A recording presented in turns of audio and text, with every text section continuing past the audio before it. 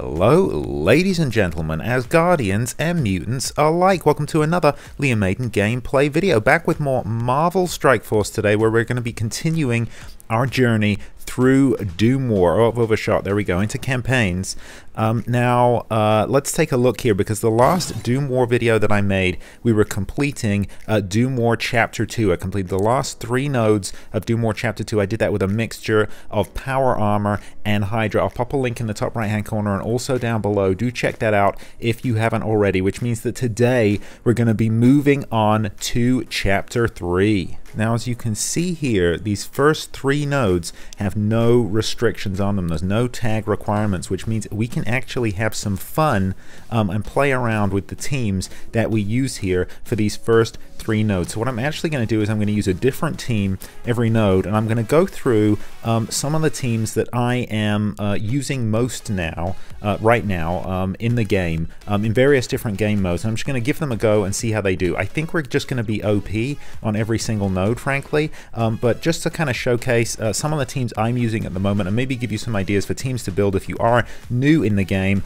and also see how they do, obviously, in Doom War Chapter 3. So let's give it a go. I'll show you some of my favorite teams at the moment in the game. Always a lot of dialogue here, and as per usual, I'm going to click through it rather than clicking skip. That is a superstition with me. I know it doesn't do anything, but I'm not gonna change it now. Okay, so this first node here, the team we're actually going to use is KesWatch.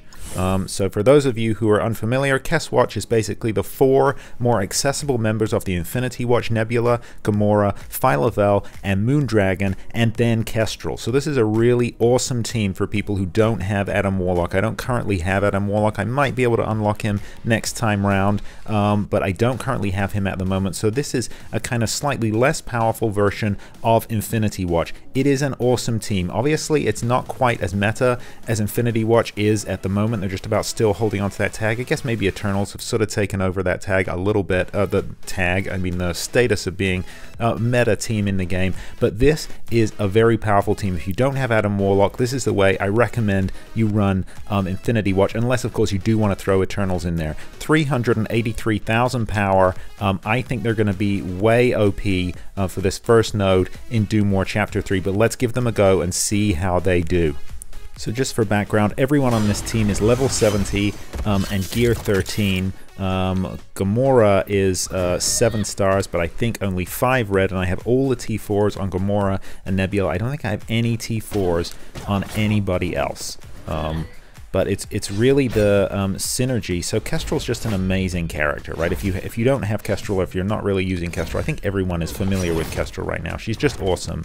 Her heals and the fact that she self heals, and she also prevents other people from summoning or cloning characters is just really, really awesome. She's definitely an incredibly powerful toon. If you combine her with all the synergy between the Infinity Watch members, look, we're just slicing right through this here. It's just such a powerful combo. So I use this team a lot in, I actually use it in the regular arena mode. I use it in real-time arena still, and I definitely use them in raids quite a bit. Also get a lot of usage out of them in war. This is generally just a really powerful team that you can use across the board, basically in every single game mode. And as you can see, they're just really making short work of this here.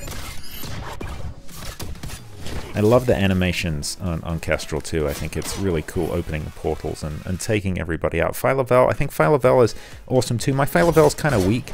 I really like her cleanse though. It's very useful. And then Moondragon, of course, is the support. She's the healer. Again, stars are very low on her, my stars, so she's kind of squishy. It's really Kestrel, Gamora, and Nebula who are the damage dealers here. But look at this. I mean, this is probably the quickest run that I've ever done of a node on Doom War, I think. They just made super short work of this, slicing straight through. Let's do it. Take it down, Gamora, finish him off. Boom. There we go. So, super, super easy. KesWatch cutting straight through the first node of Doom War Chapter 3. Boom. 3 stars just like that. Awesome.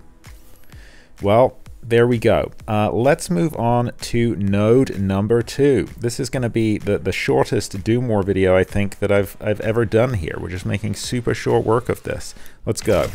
So if Gear 13 was OP there, and I think you could have done that with probably Gear 9 or Gear 10 even, just because of that synergy there, I think you still could have 3-starred it. And this next team that I'm going to use is going to be even more OP, OOP, because we are going to use this team right here. This is the global team that I was using. It's the first team that I took up to do DD3, Dark Dimension 3. So Ultron, Baron Zemo, Ghost, Emma Frost, and Mr. Sinister. Now I actually made a video recently on Dark Dimension. I'll pop a link in the top right hand corner and again down below, and I do talk about this team, why I think it's a good team. Also, I think this team's kind of a little bit past its prime now. It's not necessarily the team that I would recommend people go for the global nodes on DD3, but I think it is still an awesome team. Now because I'm using it in DD3, I have all these characters up at Gear 14. I think I also have all of the T4s on them. Everybody here is maxed out with T4s. We're a little under 500,000 power on this team. Like I said, if KesWatch was OP, this team should be OOOOP. Let's see how we do. Surprisingly, Ultron, I think, is actually my favorite toon on this team, which is strange because you know, I think generally speaking, he even back in the day wasn't considered as good a toon for DD3 as the other 4 on this team. But I get a lot of mileage out of him, calling the summons that he does, the Ultron drones, and all the extra turn meter that you gain from them. Very, very useful for cutting through DD3.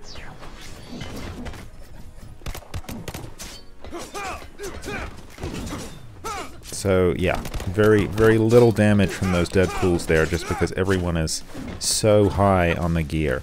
Who shall we? Yeah, let's just take a Deadpool, clone a Deadpool, and see if we can do some damage. There we go, that's nice. Got them both down to yellow health. Now see, this is just so awesome. All this extra turn meter that Ultron gains there. Boom, that ultimate is just devastating. Didn't quite take out Strife, but boom, there we go. Baron Zemo finished the job. So you're not getting quite as much synergy with this team as you did with the Infinity Watch team, the KesWatch team, obviously, because they all had the tag there. And these are kind of a hodgepodge of global characters, but they do still work very well together with the various cleanses, buffs, the healing that you get. Boom, let's go do this ultimate. Boom, so devastating. The healing that you get from Emma Frost and Mr. Sinister, and then just the damage output that you get from Ultron, Baron Zemo, and of course the extra crit that you get from Ghost with her passive ability. Boom! Oh, I thought that was gonna do it then. I thought we were gonna be killed by an Ultron drone. That's why I took the speed down. Oh, and he survives Emma Frost's attack too. Wow. There we go, taken out by an Ultron drone in the end. Anyway, so yes, not necessarily the best team anymore to go for global if you're starting out just creating your global roster for DD3, but still a very potent team, as evidenced by that 3-star victory on Doom War Chapter 3, Node 2. Boom, there we go. Alright, so moving on to the final node. We're really just sailing right through this here as we 3-star these nodes and move further into Doom War Chapter 3. So the final team then, if that's the team that I'm using for the global nodes on DD3, we're going to switch it up and we're going to call in the team that I am using for the cosmic nodes. And there we go, been talking about them a little bit earlier this video. I'm talking about the Eternals, of course. So the team I'm using is the Eternals, Icarus, and Cersei, with Dad Bros. Dad Bros, if you don't know, it's Shatterstar and Longshot, and then, of course, Ebony Moore for the healing and the support there. This, again, is a great team. Now, this team's a little weaker. They're all up at Gear 14. Haven't put any T4s on them yet. I don't think maybe I have the T4 on Icarus's basic, but other than that, they're pretty T4 light. What's going to happen right here, though, is the Eternals are just going to carry this. The Dad Bros, Shatterstar and Longshot, I'm really only using them because I had them up at Gear 14 anyway. Don't necessarily recommend them. Ebony Moore is a great healer, and you do need legendary characters for DD4, so I do think he's worth bringing up anyway. But yeah, this is going to be Eternals. It's Eternals in DD3. It's going to be Eternals here in Doom War. Boom. Look at that. Gotta love that. So, okay, so here we've got a bunch of Doom drones. Dr. Doom has unleashed green-eyed dooms from other dimensions to serve him. These enemies cannot summon dooms, but Latvia's ruler has provided some to aid them. Okay, so limited number of doom bots to take out here. Should be short work, I think. So we're going to see here the power difference, how little damage I'm anticipating. Yeah, there you go. How little damage Shatterstar and Longshot do, even though I've got way more stars on them than I do either of the Eternals. But the Eternals are just so powerful. The power creep on them is just insane. Boom! Look at that. Now Ebony Maw, again, my Ebony Maw is pretty weak. I'm still in the process of powering him up fully.